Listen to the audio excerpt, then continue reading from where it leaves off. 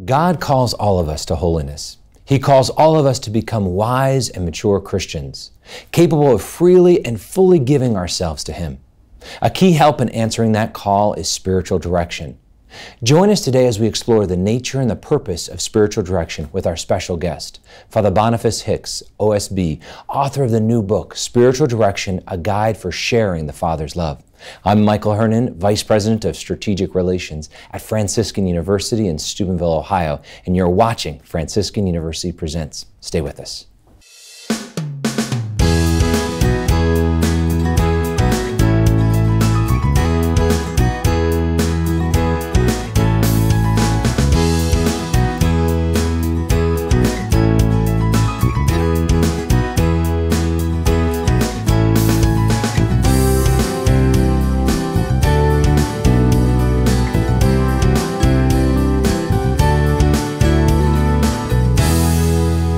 Welcome to Franciscan University Presents. I'm your host, Michael Hernon. Today we're going to be talking about spiritual direction, and I'm here in our studios with our regular panelist, Dr. Regis Martin, Professor of Systematic Theology here at Franciscan University, and Dr. Scott Hahn, who holds the Father Michael Scanlon Chair in Biblical Theology and the New Evangelization, again here at Franciscan University, and our special guest, Father Boniface Hicks. Father's a Benedictine monk at the Arch Abbey in Latrobe, it's the St. Vincent Arch Abbey in Latrobe, Pennsylvania, where you serve as the Director of Spiritual Formation. You're also the General Manager of Programming, Programming Manager, and the on-air host of We Are One Body Catholic radio program. You're a convert both to Christianity and obviously Catholicism, and you are now the co-author of this book that we'll be discussing today, Spiritual Direction, A Guide to Sharing the Father's Love. You wrote this with Father Thomas Ackland. So welcome to the program again, Father. Thank you. Great to be with you. Well, as we look at the season of Lent, this is a time for spiritual renewal. This is a time for us to really take stock of our souls and go through maybe a spiritual workout of sorts, which I think is a little bit of analogy to what a spiritual director might offer us. But why don't we start with the basics of what is spiritual direction? Spiritual direction, as we define it in the book, is a one-on-one relationship between a director and a directee, and the focus of that relationship is on the directee's relationship with God. And so there are a lot of other one-on-one relationships that do other things, but spiritual direction really focuses on the directee's relationship with God. That's a key piece. Having said that, our relationship with God brings in essentially every other aspect in our life. So many other experiences and relationships and other things that are going on in our life can end up in spiritual direction, but we're always bringing that back to the relationship with God. Yeah, and so this is again an opportunity for us on a one-on-one basis to go deeper in our faith on a personal way. How would you distinguish this between just going to confession? Well, in going to confession, specifically what's necessary for confession is sin. And confessing sin is done in a liturgical manner in confession. So confession throughout the history of the Church has often involved some elements of spiritual direction. When we're manifesting our sin, we're really going into some deep interior places in our soul, or we can be. And a confessor, especially a regular confessor, can have some insight, some guidance, a little bit of direction, and can also receive that sharing with a great amount of love that manifests already in that human relationship, the mercy of God, not to mention then the sacramental aspect of bestowing that absolution on the penitent. But confession can have an element of spiritual direction, but strictly speaking, confession is a liturgy in which sin is confessed and absolution is received and a penitent is... Just a really stupid question, but to maximize the best use of one's time, why not combine the two functions? I confess my sins, but at the same time, I receive direction from a priest, the same guy. And confession and spiritual direction can go very well together. When I do spiritual direction with almost all of my directees, we finish the spiritual direction meeting with confession. I see. However, we may want to go to confession in addition to our maybe monthly meeting of spiritual direction, which lasts for an hour. Confession may last only for a few minutes. Right. again, there still is an opportunity for some direction to go into confession, and that's a wonderful thing. But in both cases, it has to be one-on-one. You can't do group direction. That's right, exactly. I mean, then it becomes therapy or maybe a course, right? You're teaching a class. That's right, or preaching, or Right, yeah. group Discussions or Sessions, something right. like that. Yeah, yeah. But this is helpful because I think the world understands the notion of counseling. Yes. Which is therapy.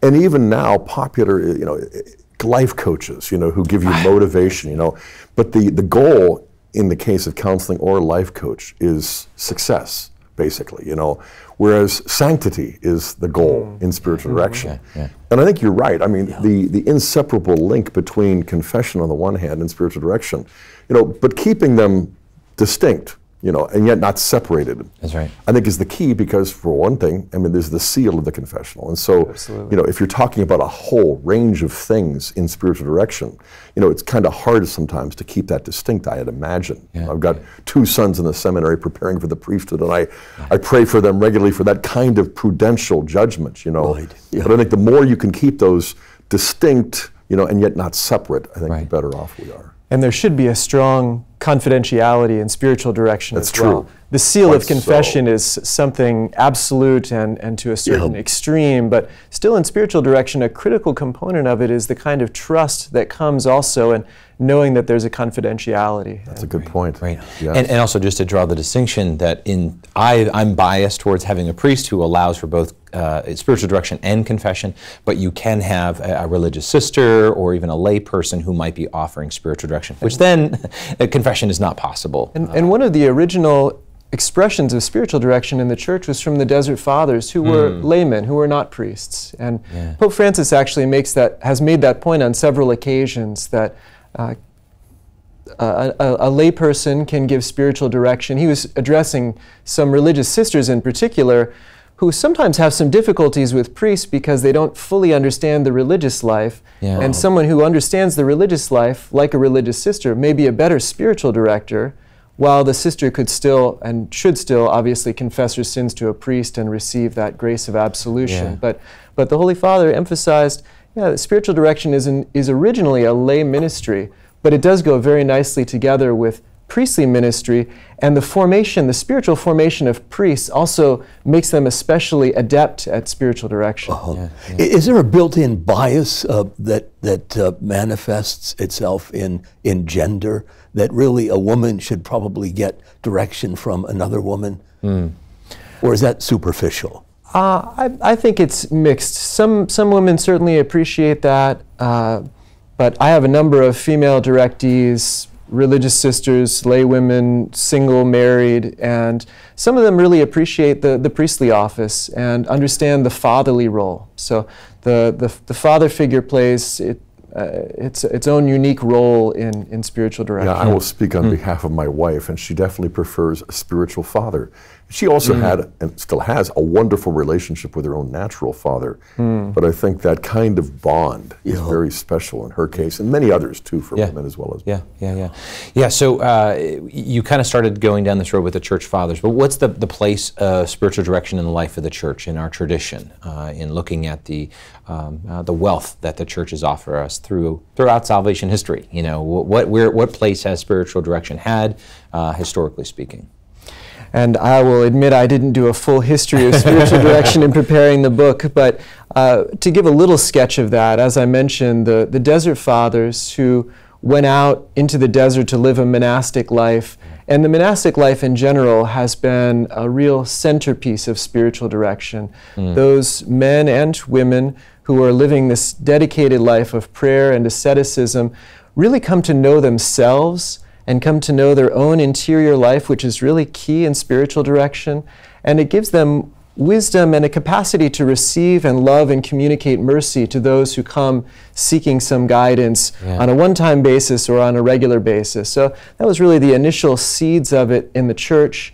And then I think in some intervening centuries, as we talked about, the unfolding of spiritual direction into confession, into regular confession, giving just little bits of wisdom, the confessor not taking an hour necessarily with a penitent, but in the context of our regular understanding of confession, 5-10 minutes, giving some wisdom, giving some regular guidance. There's a beautiful text that I also draw from the 19th century, the Soul of the Apostolate. And Dom Chotard speaks of the kind of spiritual direction. He imagines a pastor sort of forming crack troops in his parish and giving them on a monthly basis a half an hour of spiritual direction that keeps them going deeper in the spiritual life and helps them to integrate their other experiences into the spiritual life. And then they're really empowered to go out and be a force in his parish and in the ministry. So there's always been spiritual direction, and certainly we have St. Francis de Sales and St. Joseph Cafasso and a number of saints that we mention in an appendix to the book. There's always been a movement, a dimension of spiritual direction in the church. But I also have the sense that in our time there's a further emergence of spiritual direction, a greater desire, a greater call for it, and I think a greater need for spiritual directors. Yeah, that book, Soul of the Apostolate, is one of my all-time favorites, and at the same time, it's a book I dread.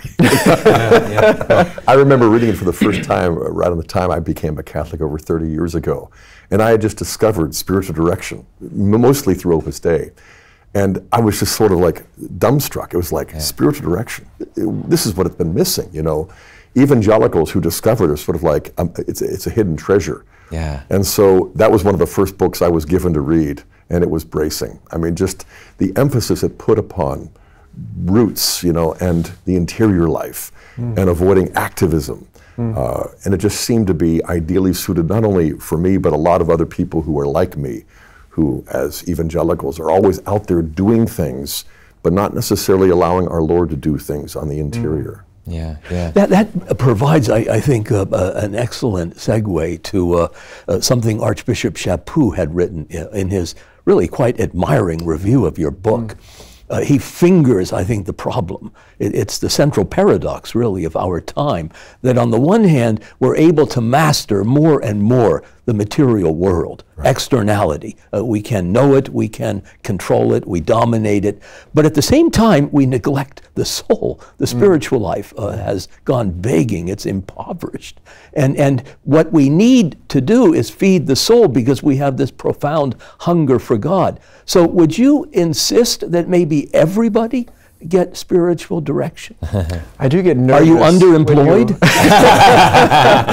I am not underemployed personally. One of the reasons we wrote the book, and as Archbishop Chaput and a few of the other reviewers mentioned, there is such a need because there is a growing desire.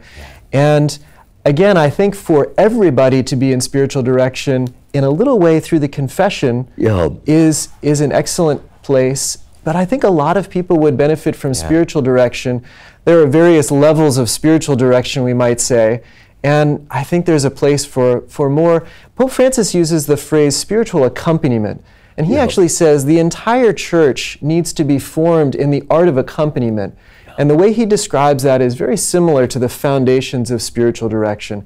Someone who can walk alongside, who can patiently listen, who can help a person explore their interior more deeply, and can help a person bring that before the Lord through prayer and through an understanding of the Scriptures and applying the gospel in their lives. So I think to really expand that art of accompaniment, which is a pretty significant share in spiritual direction, would be for everyone. Spiritual direction was a basic, permanent fixture for religious life, at least that's my understanding. And so when Vatican II sort of renews this sense of the universal call to holiness, that lay people in the middle of the world are called to become saints, and not just those who are in cloistered convents or monasteries. You know, it seems to me that people who are in the middle of the world don't need spiritual direction less than people in a monastery. If anything, you know, the way that secularism saps your spiritual strength, it's almost incumbent upon lay people who are serious about holiness to be more intent. Yeah, I couldn't agree more with that.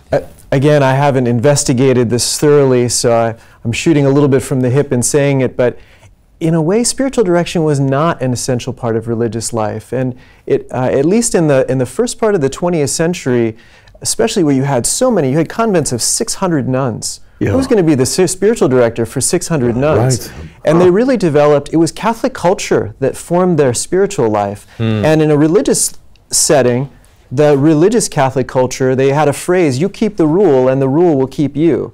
And the sense that that culture of religious life would keep them going And they had a novice mistress or a superior who met with them at certain times, but not really a strong accompaniment. There were exceptions, someone like a Mother Teresa, who really sought out a spiritual director who had exceptional things going on in her religious life and needed that kind of guidance and continual accompaniment. But the missionaries of charity even now don't all have spiritual directors. In fact, the rule is that they don't have spiritual directors. Only by an exception would they have that.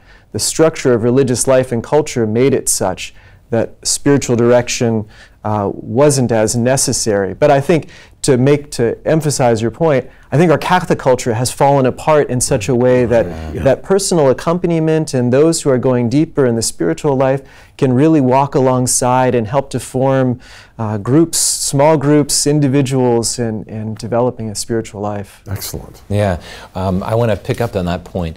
Stay with us for the next segment of Franciscan University Presents.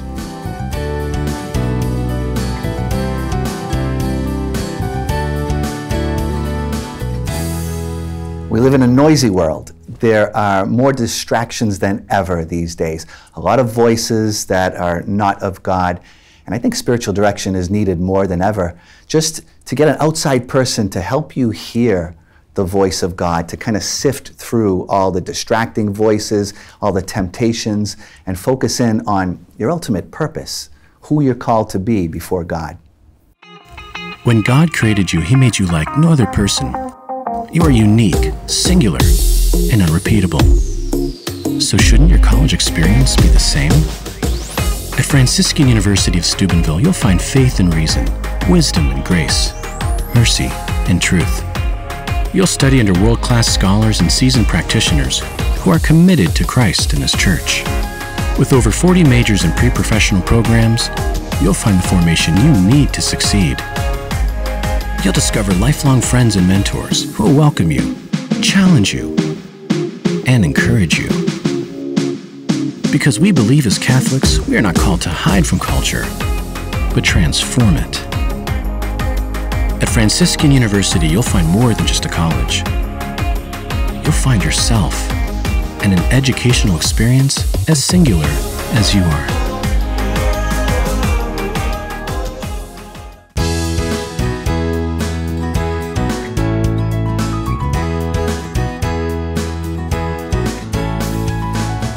Welcome back to Franciscan University Presents. We've been talking with Father Boniface Hicks about his new book, Spiritual Direction, a guide to sharing the Father's love. He wrote this along with Father Tom Acklin.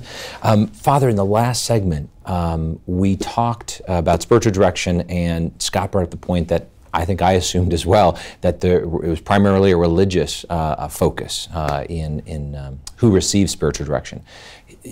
You really showed that wasn't necessarily the case in the church gone by, but that our culture has changed. So who really is the primary beneficiary of spiritual direction? Because I would say that I've benefited tremendously from spiritual direction as a man, a layman in the world, out in the secular world. But who would you say spiritual direction is most properly attuned to?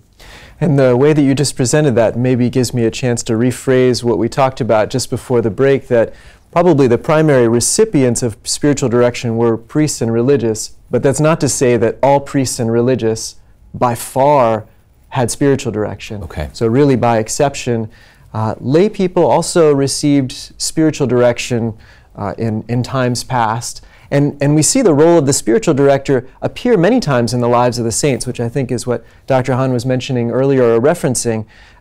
Many of our saints in times past have been priests and religious that we canonized and held up as examples. So we see the spiritual director in their stories, but others also. Really, for anybody who wants to go deeper in the spiritual life, a spiritual director can be an invaluable guide. A spiritual director helps us to explore our interior a little bit more. There's something in manifesting our interior life, which is the way that we process reality, our thoughts, our feelings, our prayers, what's going on inside of us.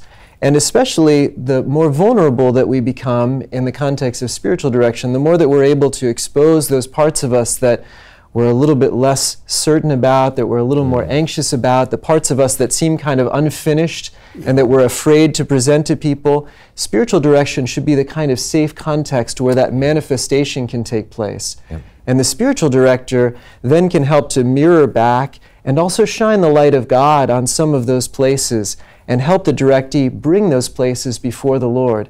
The real danger is that we hide things even from God, like Adam in the garden. Of course, we can't hide from God, but we want to, especially in the places that we're insecure about or areas of sin in our lives, that we try to sequester those and that we don't really integrate them into our life and bring them before God and allow them to be transformed in prayer. That's powerful, because I mean, I love the subtitle here, A Guide for Sharing the Father's Love. I mean, ultimately, that's what you're doing in spiritual direction, is you're helping Father, shine that love. Would you maintain that ideal spiritual direction should really issue forth from a saint?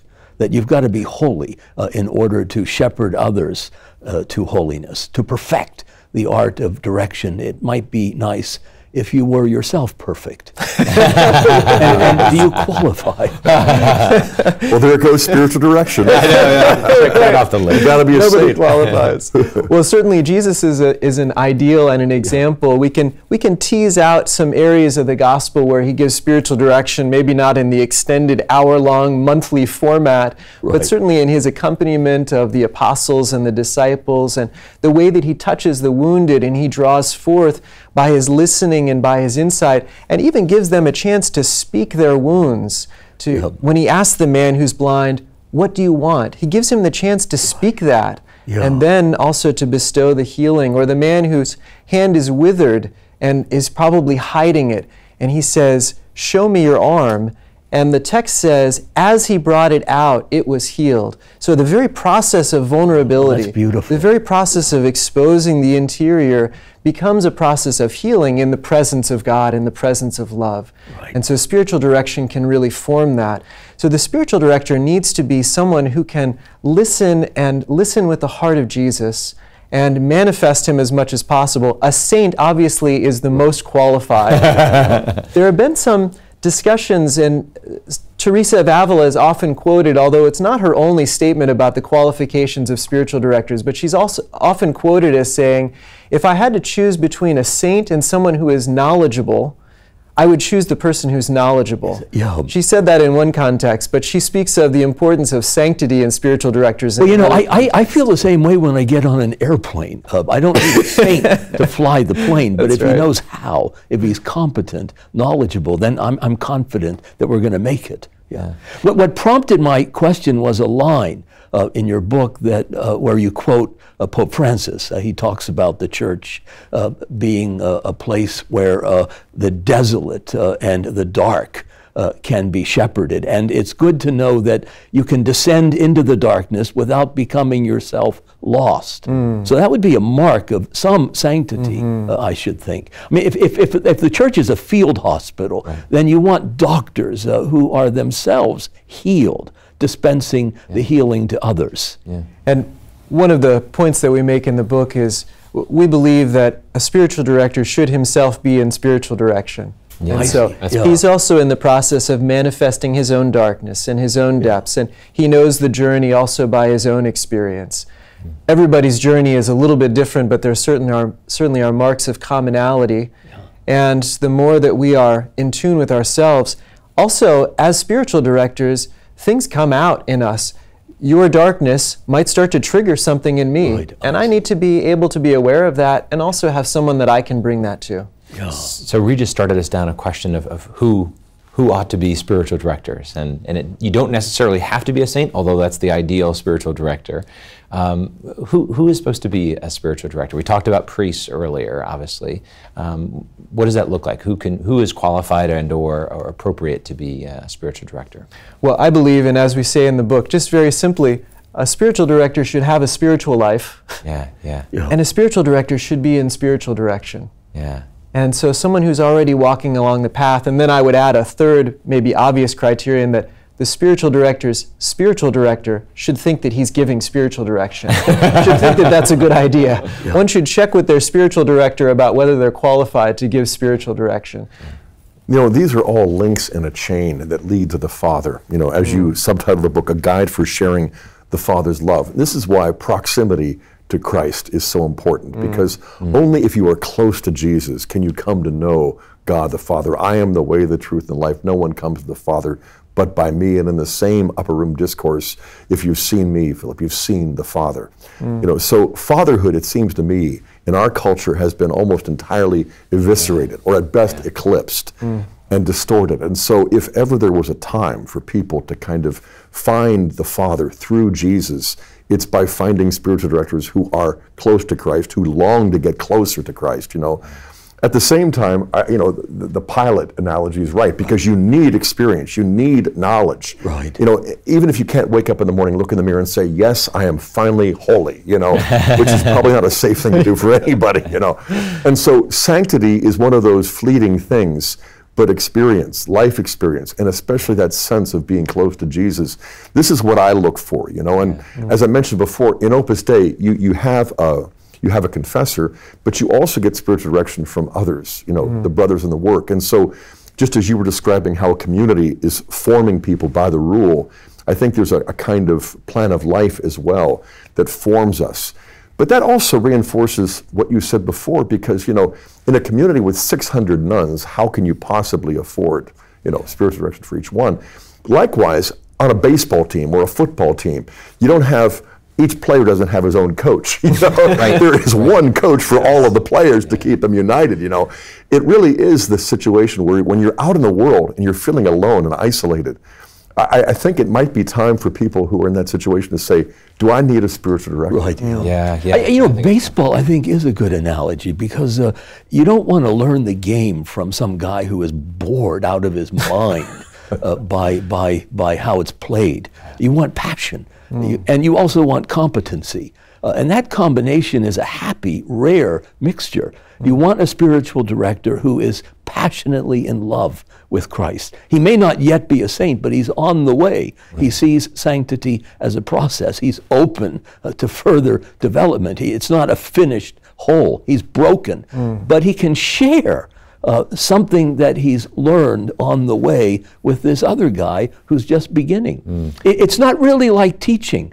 I mean, George Bernard Shaw said, those who can do, those who can't teach. But in spiritual direction, you need to have made the journey, and you're struggling along the way. I mean, Eliot has a great line, we're only undefeated because we have gone on trying.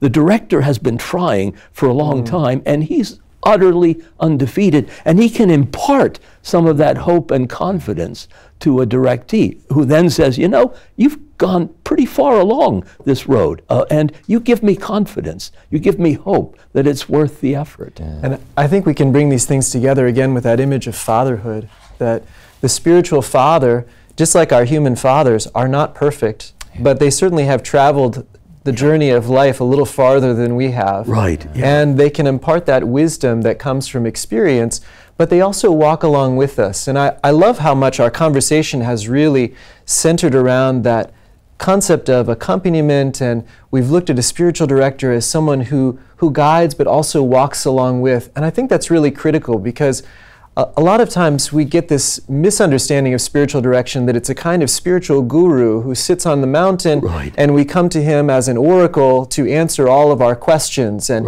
maybe he answers us in riddles that we take back and try to live out in some strange way. And I think that couldn't be farther from the truth in terms of how real spiritual direction is. The image of accompaniment, the image of the wounded healer, someone who walks alongside of a father who can help to form us and guide us, are much more fruitful and accurate images of spiritual direction. And I think that's key, because I think a lot of people think of spiritual direction, oh, I'm going to get advice. I'm getting spirit, you know, which it may be involved in a spiritual direction, but it's much more about the self-revelation of themselves to God and God to the directee, right? And so as you play this out, what does that spiritual direction kind of meeting look like? What is involved in it, so that people get a sense of what happens in spiritual direction? Well, again, the focus of the meeting is on the interior, is on the relationship of the directee with God. And so that's always what we want to aim toward. But that takes place in the interior. And so we're going interior, and the directee begins to manifest experiences, relationships, dimensions of prayer. And a good director is primarily listening. For much of the session is listening, and the kinds of questions and feedback are to help the directee go deeper. Maybe the directee presents a situation. A good director might say, well, and what was your interpretation of that? What was the meaning that you found there? What were the feelings that you had when that was unfolding? And where was God in that? And how can we bring this then to God? And so a director teasing out a lot of the interior experience, things that the directee may have processed beforehand, but many things that are revealed in the session. So the sweet words that a director loves to hear is, I've never shared this with anyone. And a good director hears that on a regular basis from different directees, and it develops that kind of safety that really the deepest interior is opened up. And then the director is in a position to do a little bit of communication, to apply the gospel, to help a directee take these experiences into prayer, ways to receive the Father's love, also by the director's own manifestation of love, his gaze, his affirmation, his encouragement. And beautiful things happen when the directee's interior life is brought forward in that way. That's profound. This is a very different approach than most coaches. You know, I think of Steubenville and our public high school, which has won state championships disproportionately, and how the coach strikes terror in these players and inspires them too to kind of play beyond themselves. And you want to do that, but you have to do it gently if in fact you're representing God and you're trying to bring about not just a championship, but that kind of humility that leads to true holiness. So I appreciate that kind of emphasis on listening and you know, representing the Father's tenderness. Well, you're probing an area of life which only God fully knows and can see. And so you have to tread gently. Stay with us for the next segment of Franciscan University Presents.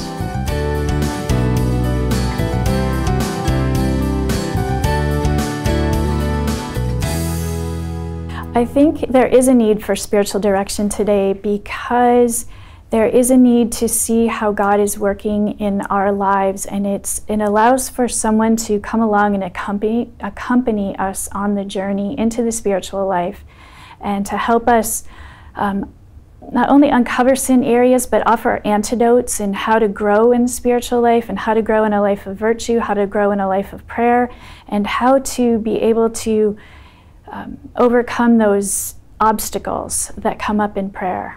The spiritual direction relationship takes time because a trust level needs to be developed between the person coming for direction and the director. The person coming is going to reveal their interior life, and that takes risk and vulnerability, and the director is always listening for the voice of God, ready to echo back the voice of God. I really believe that everyone is telling the story of God in their lives, whether they're listening to the voice of God or ignoring it. It's the story of God in their life, and it's the job of the director to listen, to suggest some things back, and to help them to hear what God is saying.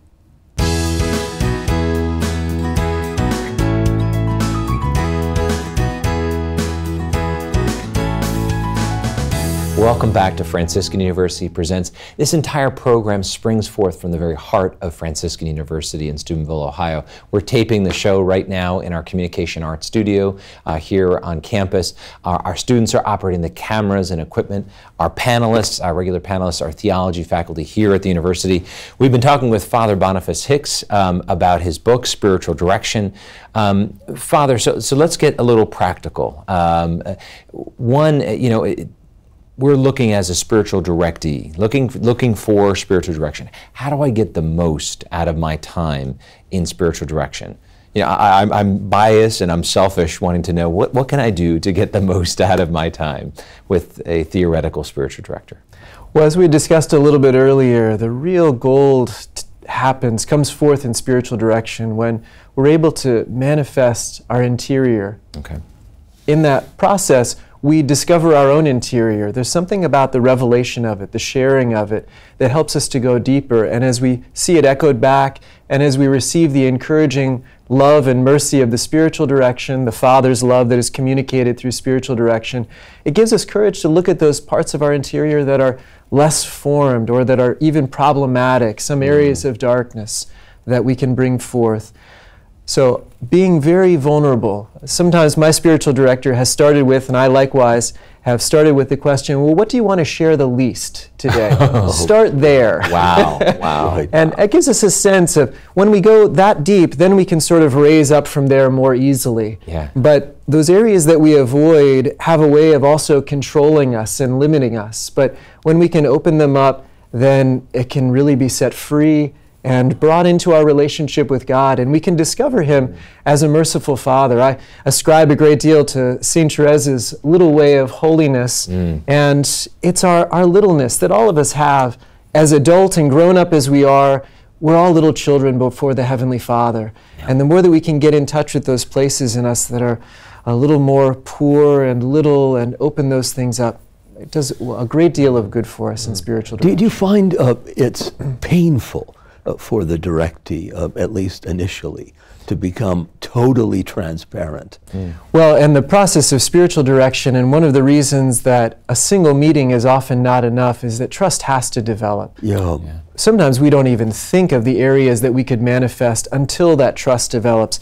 As the trust develops, as we're more confident that all we receive in return for our vulnerability is love, affirmation, encouragement, support, guidance, and the ability to bring these things now into prayer and before God the Father, the more that we develop that trust, we want to go deeper. We want to share the most vulnerable things. We want to show those areas to the spiritual director. But at first, the development of trust can be very difficult, and depending on how deep the wounds are, how much we've been hurt in the past, our own relationships with our parents certainly play into these things, and other significant figures, priests and coaches and teachers and Right. different people that we've trusted. When we get hurt there, then we're more reluctant to open those places, and it can be difficult, it can be painful. You know, when I think back to when I began spiritual direction many years ago, and I also think back to conversations that I've had with my kids and friends who have spiritual direction, I think the one thing that stands out for many of us is we expected for them to be treating us harsher, you know, or harshly in the sense of a coach, you know, because you're coming in and you're vulnerable and you expect to be kind of set straight. And I wish he was tougher on me, you know. And I find myself still wondering why he isn't tougher on me from time to time. But I think there's a transition that has to take place gradually, that you're not a convict, you know, coming clean, finally confessing. You really are a penitent. And so it's not fear, it's not just to avoid punishment. It really has to be inspired by love and trust, which is at root this supernaturally infused gift of faith. And I think if you try to get around that and just play off the fear, you know, it might seem as though you're making progress because you're getting rid of bad habits or you're instilling that kind of fear more deeply. But I think you're right, it's compassion. You know, I find that with our 6 kids, you never stop fathering. Even when they become fathers and mothers, you still have to father, but you have to develop an entirely new approach because they're not adolescents anymore. They're adults, and so encouragement and listening, vulnerability on their part, but on my part as well. I think there really is an analogy between fathering adults and spiritual direction.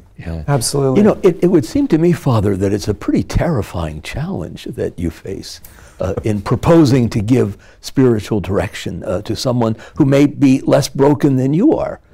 And you're being sort of like God. I mean, in a good sense, you're a father, and you're leading others to the Father, and you're urging them, enticing them to be open, to be vulnerable, to be totally self-exposed.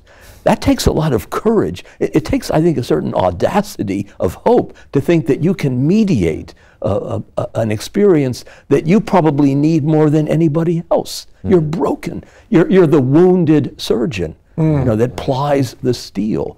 That's pretty intimidating. Well, and the comfort is that God has a more vested interest in this process even than I do. He wants this person to grow, and He wants to manifest His love. And so the willingness to stand in that place takes some courage, as you say, but also the reinforcement of positive experience is truly wonderful. And I do meet with people who are less broken than I am, and I do meet with people who are certainly, I would say, holier than I am, and who have experiences in prayer that are different than my experiences and maybe more intense or more continuous than my experiences. But above all, God is making Himself present through the spiritual director, and so I really have to let him be present. Yeah. What you're describing, I think, is that special grace of state that you have as a priest and as a monk, as a spiritual director. But again, it's analogous to being a father. Yes. Because I am fathering kids now who are more virtuous than I am. Yeah. And less broken than I am, at least I hope, and judging from things. I didn't grow up in a vibrant Catholic community with all of the sacraments available. And so I really sense that God has to make up for what I lack, and he has to provide them what they need through me and often in spite of me. And if I ever got up, like you, and said, well, finally I'm qualified, I'm virtuous enough to father them. At that moment, I think my kids would duck. There comes incoming lightning or something, Yeah, absolutely. We're formed in spiritual fatherhood in the process of being spiritual fathers, whether that also is a biological fatherhood or not. And I love the way that this conversation has moved in this direction, and we pointed out in the introduction, I think the book is helpful for fathers and mothers who are in the process of being not only biological fathers and mothers, but above all, the spiritual formators of their children, first and foremost. First and foremost, but we're always looking for surrogates, coaches, pastors, youth ministers, teachers, professors. I mean, the more father figures in my kids' lives, the safer they are. That's very true. And it does take a church to raise these kids. But I think that's interesting because when I read that in the book, that obviously the primary is for those who might be in formal spiritual directors, but you talked about the helping profession, you talked about parents, there are so many different folks who can just realize that they are in a role where they might be accompanying somebody. Isn't that our call? And sometimes we look as Catholics that we don't know how to share on a stage like a professor or a speech evangelist, a speaker. But we can all walk with somebody. We can all look at this and say, there's wisdom that we can gain as parents and as those who are accompanying others to help them see what God is doing, to ask questions that help them just really even self-reflect. I mean, although again, I know this is, there's so much depth here for formal spiritual directors, I feel like a lot of us really can step into that one-on-one role, and this gives so much wisdom for us. Well, it must be a whole lot more difficult now than, say, 1,000 years ago, because we live in such a scattered age. It's dissipated. We don't stand anywhere, but we're blown everywhere. I remember a beautiful essay by Romano Guardini. It came out in the early 1960s on the virtue of recollection, which is not widely known, much less practiced. But he insists that unless you are recollected, you can't really be fully alive, fully human. You have to be in touch with the inward drama, the interior life. And we're so buffeted by external stimuli, especially now. I mean, Guardini did not know about the internet. We live in cyberspace increasingly where there is no there, and it intrudes constantly upon our lives. We have no self. There's no there. How do you begin to draw people to God? Yeah, it's a great question and such an important point because there really is a lack of interiority. There's so much superficiality, and the internet, the dominant media really foster superficiality. So in spiritual direction, one of the first things that I do is to make sure that people are praying. Just taking time in silence is so essential. And silence becomes also an element of spiritual direction. Sometimes we need some silence to enter into that one-on-one communication, to allow someone to go a little deeper, to get in touch with what's going on inside of them. Maybe even the fear of the spiritual director or the fear of what they want to share, and helping them to bring out and get in touch with those interior elements. But it's really essential. Some of the things we've talked about could flow just as easily into a counseling setting. We're talking about vulnerability, sharing wounds, but that dimension of prayer is really critical to spiritual direction. Well, I like the insistence upon silence. It reminds me of that classic work, The World of Silence, by Max Picard. He has this lapidary line that when two people speak, there's a third person, and his name is silence. And that could be God who wants to speak. His word signifies, but you're too busy. You're too busy being fed by external stimuli to hear him. There's too much noise and distraction. And I guess the job of the director is to try and break through all of that and awaken a certain longing for silence, for the other. Absolutely. Yeah. Which is a great reason to have both a prayer life, seeking sanctity on your own as a director, but also being under direction that you are accountable, that you are trying to always deepen your spiritual life. If somebody wanted to become a spiritual director, what do they do? They buy the book from Emmaus? Well, it's a good beginning, right? I hope it's a good start. As I said, they need to have a spiritual life, and they need to have a spiritual director. And I could really add another dimension to that, which is kind of classic, going back to the Desert Fathers. People seek them out for spiritual direction. Yeah. I'm always a little wary of the spiritual director who plants a sign like Lucy, advice 5 cents, and puts themselves out in the public square. But I think that people see the depth, people start to trust a person, and then the request for, could we talk more regularly? Or do you have a few minutes, and then some deep things start to come out. Yeah. I think another dimension of being a spiritual director is that someone is seeking us out. Yeah. So having done that, we might find ourselves in a position, as we already described also with fathers and helping professions, that we say, I want to learn more about this. I want to understand, what are the dynamics of listening? How do I go into deeper interiority? What am I supposed to say after they do all of this sharing? How does the spiritual life develop? How does psychology play into this? And then I think we have a lot to offer in the book. That's really what we set out to do, is somebody who's already almost taking a step in this process and then wants a fuller understanding of what it's all about. Yeah, I think it's also important to recognize that spiritual direction is not an end in itself. It's a means to an end. The interior life is the end. And so if you're seeking spiritual direction without really initiating or sustaining an interior life, the tail's wagging the dog here. And so that life of prayer has to be at least a desire. Yeah. And I think that spiritual direction then has enough tinder to kind of ignite a flame, or to take a spark and make it into a flame. And I think that is sort of what is also, there's an affinity. You're priming the pump. When you have a spiritual director who loves Jesus, he'll take what little love I have and ignite it. Yeah, I always think, having had a spiritual director for a number of years, I remember someone saying to me, look for somebody who has you can tell that they have a great love for Jesus, because that's what you want. You want somebody who is going to help deepen that in your own life, as well as somebody who is spiritually mature, have suffered, and their faith is richer for it. And as we seek out people like that to be an accompaniment with us, we really need to. I think the earlier question was, do you have to be a saint to be a spiritual director? I think the other part is, if you want to be a saint, you probably should seek out a spiritual director. Stay with us for the final segment of Franciscan University Presents.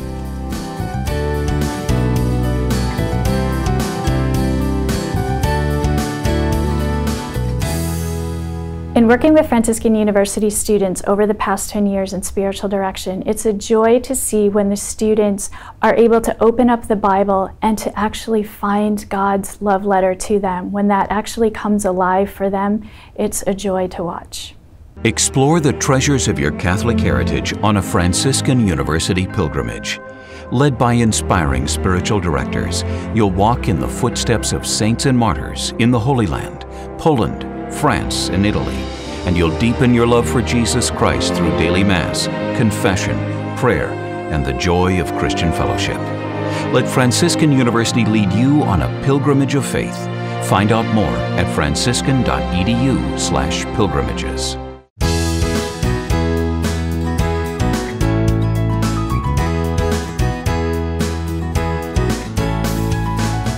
Welcome back to Franciscan University Presents. We've been talking about spiritual direction with Father Boniface Hicks. We're at the final segment, so Regis, could you start us off? Yeah, Father, I can't say enough good things about you and about your book. At one level, it is massively researched. I dread to think how many hours of spiritual direction you were prevented from giving because you were so busy writing it. But it's a beautiful book. A profound study, and you make it really inviting, not easy, but inviting, attractive. And I'm struck by the subtitle. I mean, you put the Father right there, front and center.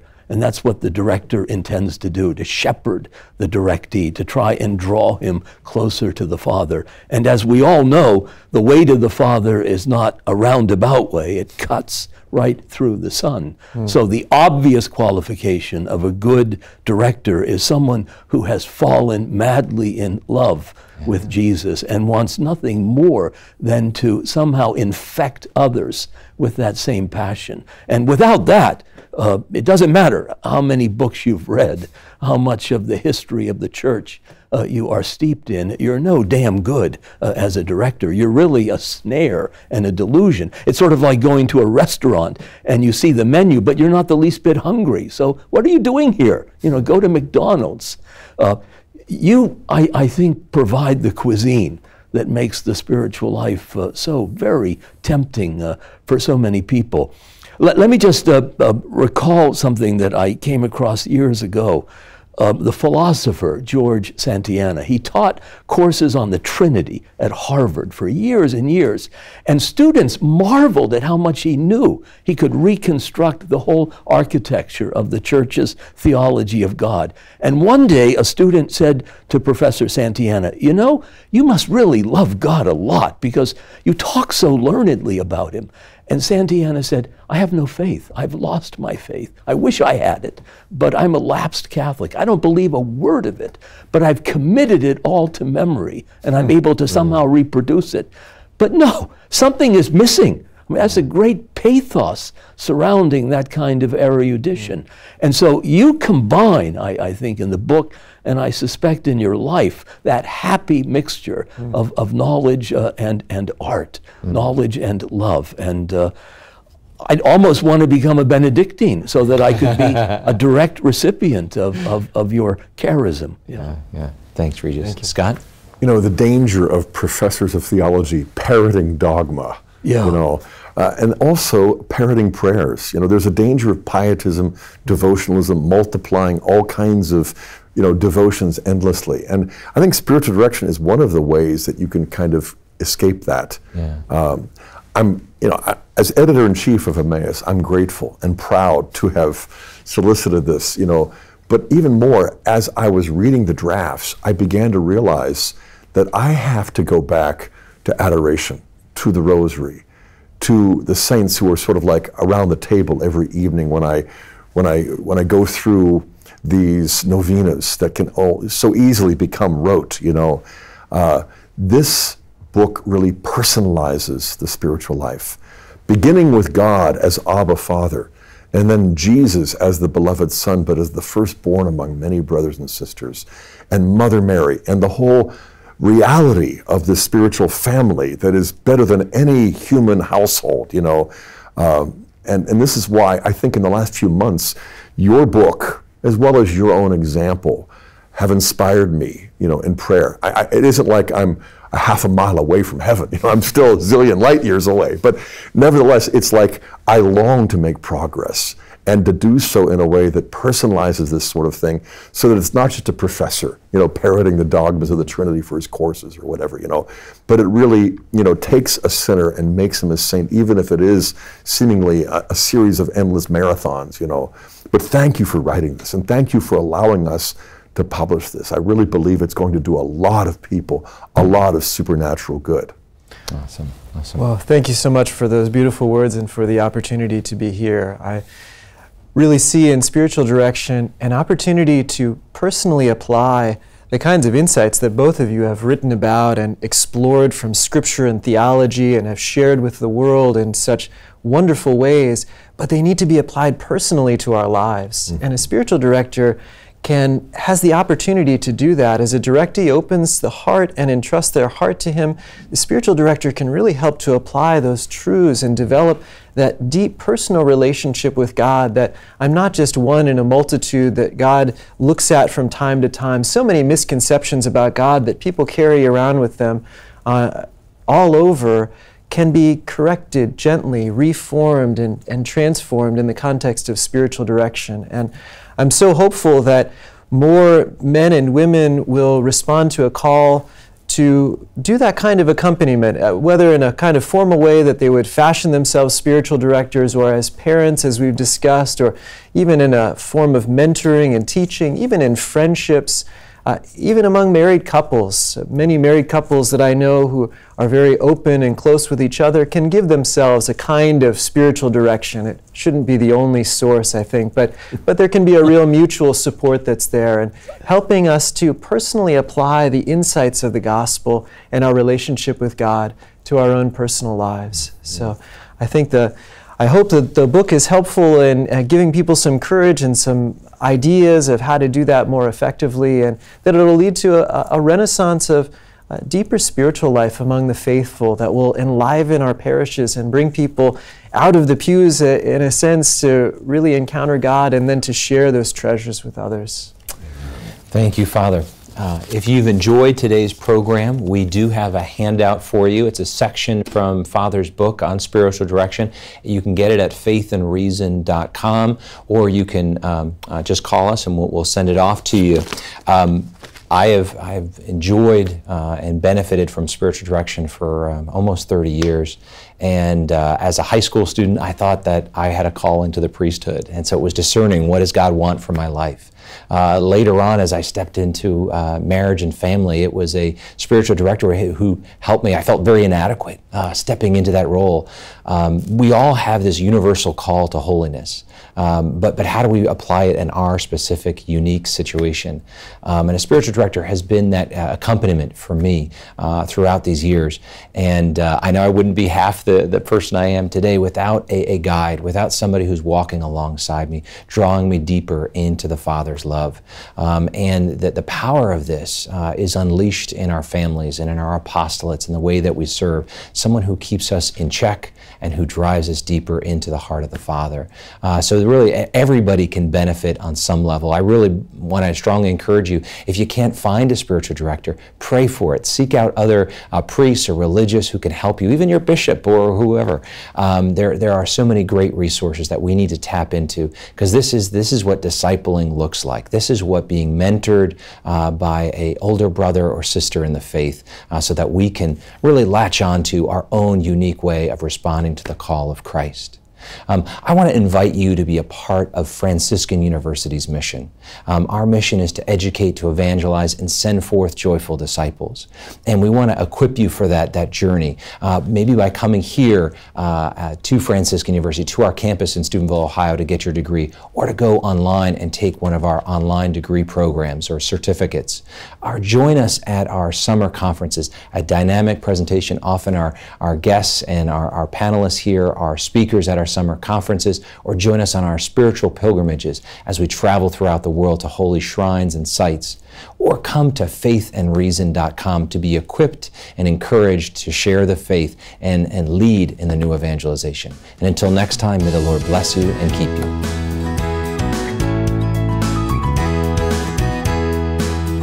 To download the free handout on today's topic, go to faithandreason.com.